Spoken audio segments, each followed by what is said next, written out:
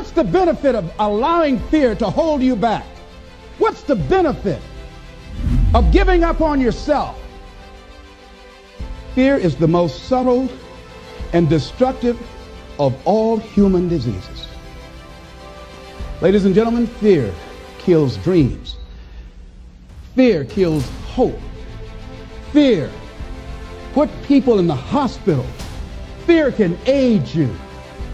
Fear, ladies and gentlemen, can hold you back from doing something that you know within yourself that you're capable of doing, but it will paralyze you.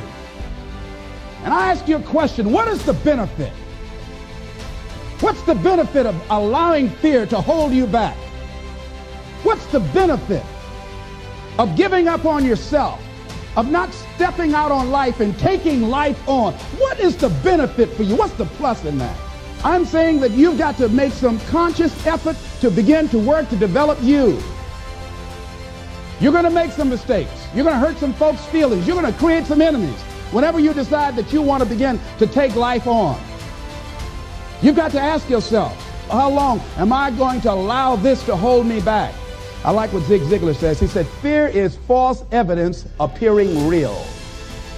That is an illusion that we create in our mind. It is a state of mind that can be changed.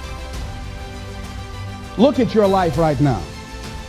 Whatever you've done up to this point in time, your life is working.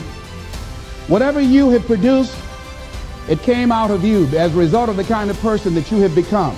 It's a result of your choices. It's a result of your consciousness. Now you have to ask yourself, are you satisfied with what you have produced? Is this what you want? Would you like for things to be better than this? Or do you believe somewhere in the back of your mind or in your heart that there's some other great work for you to do? There's something else that life has for you. And that's why you're here.